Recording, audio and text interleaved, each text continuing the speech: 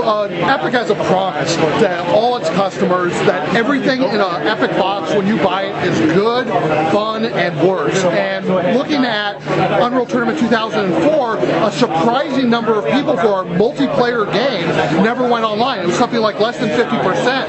And our single player wasn't good enough. Like, I don't know if they didn't want to deal with e-jerks, they didn't have an internet connection, their ego couldn't take being beaten by a human, but fundamentally they weren't going online. UT3 has a single player worthy of those people who want to play offline. It's got a branching campaign, so you can make choices. Do I, rebuff the invasion that's starting, or do my original task? Well, if you ignore that invasion, you're going to pay for that down the line.